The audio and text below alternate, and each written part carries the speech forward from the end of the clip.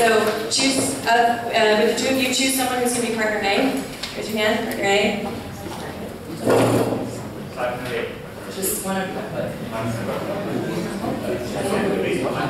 Okay, you are partner A, so the other person is partner B. Okay, so here's so in your pair, here's the prompt that you're going to be focusing on.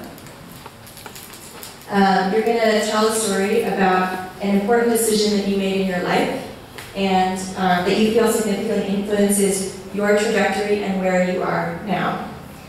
So everyone, please take 30 seconds to think about what story you might want to tell. There's you all have notepads, there's also blank paper and pens on the tables. So just take about 30 seconds to think about that now, and then we'll move to the next part. A story that they're gonna dig into, they're gonna tell. Okay. So now both people are gonna share your story that you just thought of, and then we're gonna share out at the end. So partner A, you're gonna go first. You're gonna have 3 minutes to tell partner B, your story. And partner B, you are a listener, okay? So your job is to listen. You can ask some questions, but your primary job is to listen. And at the end of this, you're not going to share your own story.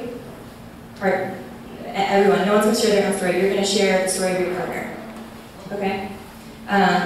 So partner A, you have 3 minutes to tell your story, and partner B, you're listening actively. You can take notes if you want. Go ahead.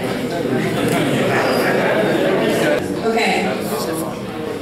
So now with that information, with these wonderful stories that you've just been able to hear about this other person, take a minute to think about what you want to say. You're going to have 1 minute to tell the story that the other person has told you.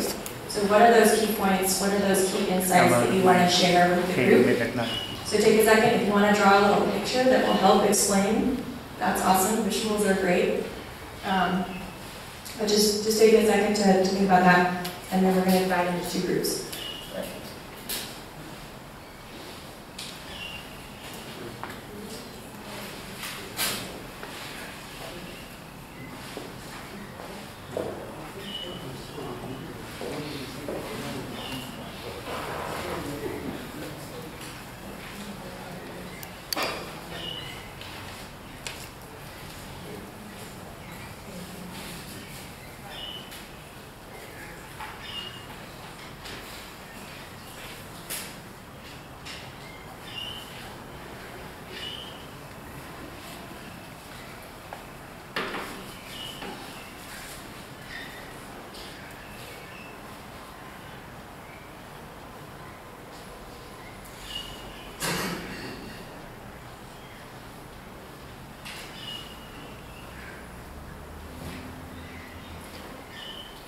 Okay, so now we're going to divide the room into 2 groups. So we're just going to divide it straight down the middle. So all the partners on this side, I want you to stand up and form a circle. You can kind of push some of the chairs in, but form some type of circle so that you can all see each other, you're all facing each other.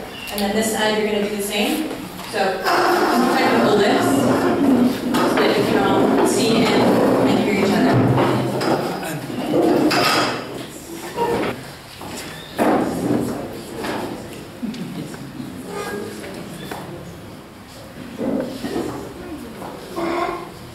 Okay, so once you're in your circle, you're going to choose one person to start. I'm going to have you start here, and Manjeet, I'm going to have you start on that side. So you'll have 1 minute to share the story of your partner.